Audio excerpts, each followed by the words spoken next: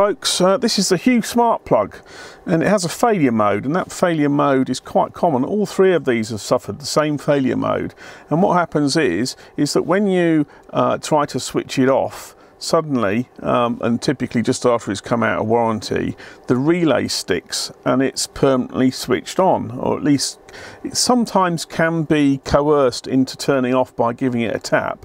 But of course that's not a particularly useful solution if you have to tap it, considering it's supposed to be a remote controlled piece of automation. And so with that in mind, we're going to have a look to see how I took one of these and fixed it. Because on first look on it, it's looking like quite a tough thing to get inside. And can we get inside these without ruining it? And spoiler alert, this is one I did earlier. This is repaired. So I'll show you how I go about doing it.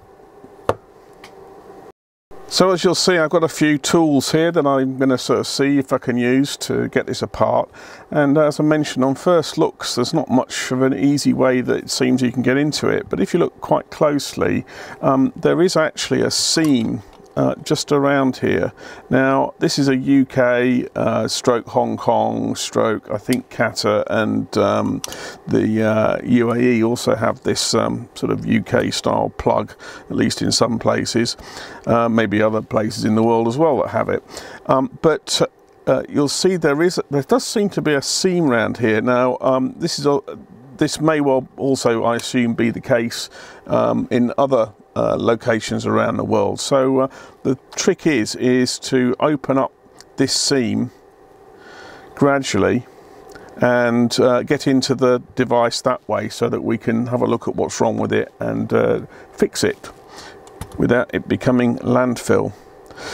So this is going to take a little bit of jiggery pokering. What I recommend is you go for the sides first and gradually pull them apart. Now there's no clips in here. There just seem to have put some sort of a glue type of fixing on it. So with that in mind, let's see if we can hack this apart. So I'm going to try to first of all open up the seams with your tools of choice, and you'll see that there is some give there in the seam. And what you have to do is be careful that you don't garrote yourself or take your fingers out, is gradually go around each of the seams and ease them away so that the glue bit of it does it. Now when you've done that, you can then attack the corners. There doesn't seem to be much in the way of any gluing at the corners, but it just seems to be that easing at the seams and the sides first is the best way of doing this. So I'm going to hack around now.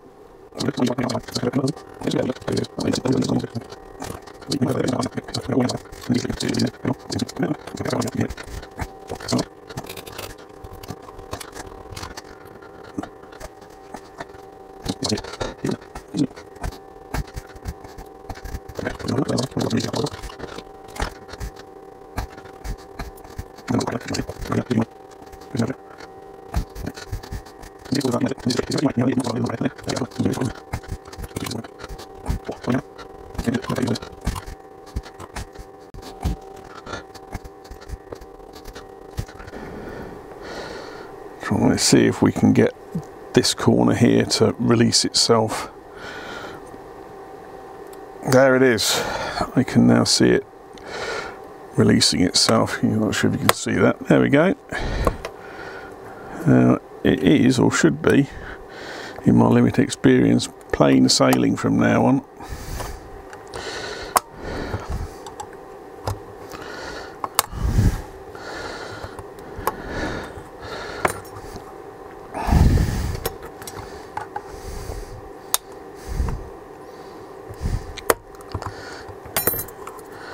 Here we go. One more corner. Come on, you can do it. There we go. Ta-da! we've got a relay, and that's what's sticking. There's the sort of microcontroller RF assembly here for the interface to your Hue bridge, or however else you talk to this. There's a power supply here for this little bit of gadgetry. This is the little on-off switch, which you generally see here, and you see here these are the prongs for the receptacles for the UK 3-pin plug. So our next vector of attack, if you like, is we need to take this this board out, because we're not going to be able to replace this relay. So this is a Zettler relay, an AZ or AZ9481, and it's, if you look at the specs on it, I mean, when my devices failed, they weren't switching high current. They were all switching things like, I don't know, maximum about sort of 500 watts. So I had a couple of servers on there. I had, but not sort of, you know, really meaty servers. I used to run my AV equipment so that that was switched, so they weren't sitting in standby all the time. So that's a sort of use case. I wasn't switching on and off 3 kilowatt heaters or anything like that. This was just switching sort of maximum sort of 2 amps, and just suddenly one day, you know, just as warranty went over the hill, they stopped working, and we have the sticky relay situation. So this is the spec for the relay that they have in there. Now you can get them, but they're not massively easily available. I can't remember if it was DigiKey or Mouser had them in stock when I looked. So I looked to see if there was something alternative. Now there's a whole bunch of specs that we need to make sure that are absolutely bang on right. One is the coil voltage. So on here, I don't know if you can, I have to zoom in again now. So there's the coil voltage. It's a 5-volt coil. So we need to make sure that whatever we put in here has got a 5-volt coil, and that it has a reasonable amount of current switching. So this is 16 amps at 125 volts. We're on 240 here, or 230, and it's spec for 16 amps at 250 volts AC. So that's the spec of that relay. So whatever we get has got to have around about, or certainly the coil has to be right. And possibly, if you're not switching sort of 3 kilowatts, maybe we can get something else if necessary. So you can get these, but they're just difficult to find. In fact, I have a suspicion that when I looked, they weren't actually in stock. So I thought, well, let's see if there's an alternative. Then we have another problem. So the PC board layout. So whatever relay we get is going to have the same PC board layout. Now that makes the search significantly harder. So that means you have to have a little search around through the thousands of available relays and narrow it down as best you can, and then individually go through each data sheet and see if you can find a relay which has the same dimensions for these. So I've saved you all the effort. OMRON, which is a very good, has a good reputation in the relay department, have the G5CA, and see, I'm trying to remember which the exact one is, but it's I'll put it in the notes below what the exact model number. But this works absolutely 100% and has the same pin layout, which you might be able to see here, as the Zettler AZ9481, the one that's already on here. So first things first, there's a screw in here that we need to remove. There is only one screw that you need to remove, but the problem is now is that we have, I'm not sure if this will be the same on all regions models, but on this one we have these lugs that are well and truly soldered in here, so we're going to have to unsolder those. Now this may be easier said than done, dependent on what kind of equipment you have. I found that actually to get this pulled out, I pretty much had to use a pretty high power soldering iron, and it does take a little bit of doing.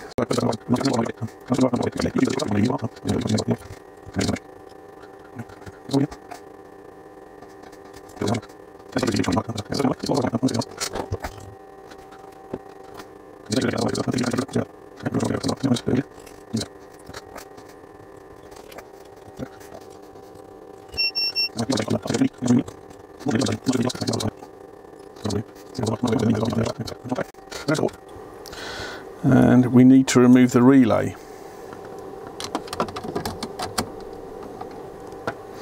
So again, I'm just going to stick a little bit of leaded solder on the pins, the lugs of this relay.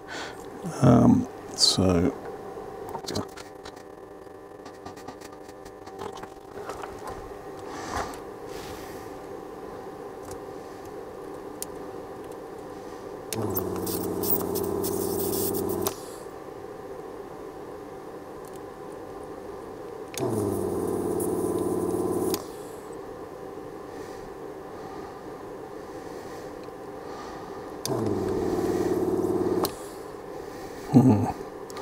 that was not quite such a good one, is it? Might redo that.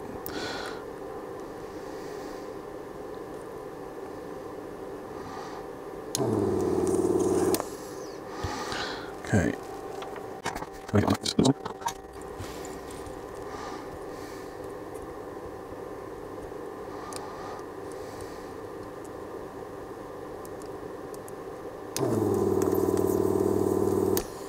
That's more like it.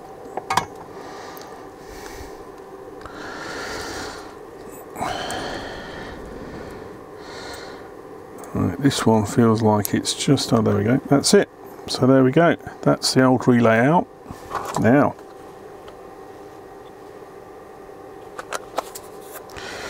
I've got a little box of these relays. I don't know why it's got anti-static in there. I think it just happened to be a box I had on hand. So there we go. So these are the new OMRON relays that I'm using to replace them. They are, I think, about $3 a pop in smaller quantities. So you'll see the old relay at the top here. Let's see if we've got that on focus. The old relay at the top, the Zettler AZ9481, and the new OMRON, here we go. It's a G5CA-1A 5-volt DC coil. So that hopefully should help you. And you'll see the dimensions of this are pretty much almost identical. The OMRON is possibly 0.5 millimeter shorter. Sorry, less. Yes, is that shorter? Anyway, well, less height. There we go. But you'll see the most important thing is that the pin layout is identical to the old one. So, or certainly within within the tolerances of the board. And there we go. It just goes in there straight away. So I'll show you that. There we go. So this is the old one here. See that the pins are slightly less thick on the Zettler, on these two lugs anyway. The other two are just pins which are the same sort of size. But thankfully in the board layout there's sufficient clearance in the holes to be able to put them in, and there we go, it just goes straight in. So let's just solder this up.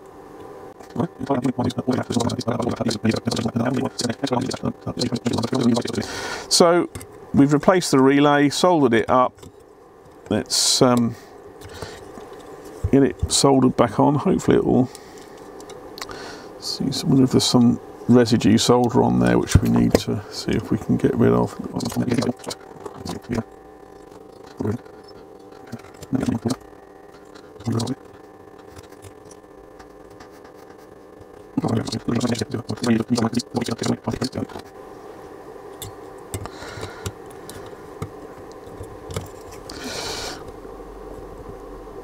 There we go.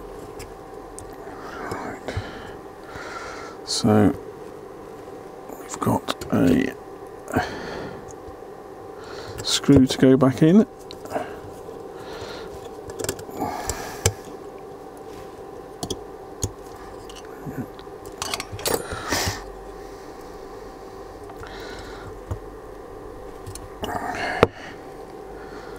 And again, get the big thick soldering iron out.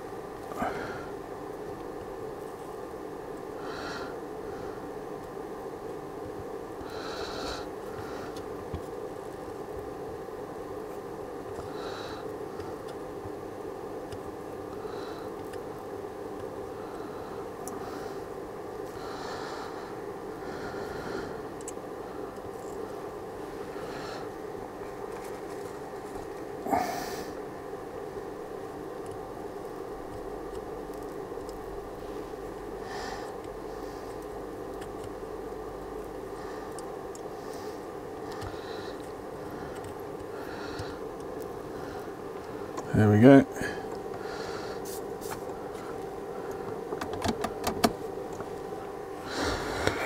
Right, so a load of flux residue on here, which probably ought to clean up. Now for this, I use something called Flux Clean. This is good for if you've got a sort of reasonably large area and don't want to stick it into a bath. You have to be careful about sticking certain things into ultrasonic baths, so things like relays which may not be hermetically sealed. Just looking at that, I wonder if we should put some more solder on there. That'd be alright. So the nice thing about this flux clean is that it's got a brush on it, so I certainly find it better at cleaning away large amounts of flux than using IPA. So your mileage may vary, but there you go. Smells a bit like WD-40 for some reason. I don't know what it's got in there, which is WD-40-esque. Anyway, let's let that dissipate off.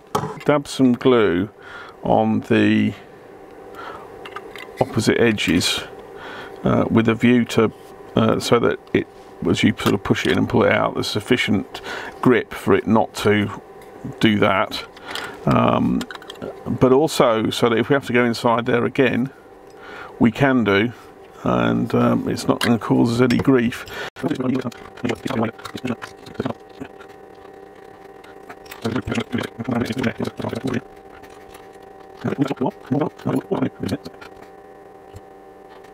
This is one of the things that I found is that when you're trying to sort of clamp everything together and keep it glued, is that as you clamp from the sides, it pushes it out a bit. So what I've done is I put clamps to keep it in, and also clamps at the sides to simultaneously keep the glue going. So you might find that little trick handy. So we'll leave that for a little while to go on. Here we go. This is after it's been glued and whatever. I mean, it's not like a quite factory straight out of the factory with the bit of the glue sitting there, but I'm sure if you were a bit neater than I am, you could have cleaned up a little bit better. Now what I've done is I've marked on there that it's only suitable for up to 10 amps, so if I come to use it, I'll know that I shouldn't be putting 3 kilowatt electric fires on there. And see, we can plug it in and take it out, and it's fine. So next bit is the moment of truth. Is we'll do a little bit of measuring. So don't try this at home, folks. It's a safety feature of UK plugs, if you weren't aware, that you can't put anything into the prongs unless you release it by popping something into the earth. You'll see that the earth pin is generally longer, so that will open up the pins that I've just put the probes into. Anyway, there you go, side thing there. So at the moment this is off. There's a little light which I'm hoping you'll be able to see. I might switch that off so that, there we go. So you can see it's green at the moment, and you can see 200 and near enough 240 volts. If I press the button again, you see it goes red. And there we go, just some residual pickup voltage, either from capacitive or inductive coupling. There you go, on, green, off. There we go, on, off. So that, ladies and gentlemen, is how to avoid your Hue Smart Plug being landfill. Thank you for watching.